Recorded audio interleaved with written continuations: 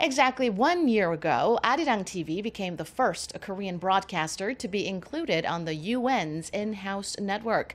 Arirang TV is one of only 19 UN in-house channels, along with international broadcasters like CNN and BBC World and major American news networks like NBC and ABC. The channel provides various programs centered around news and information on Korea's current affairs.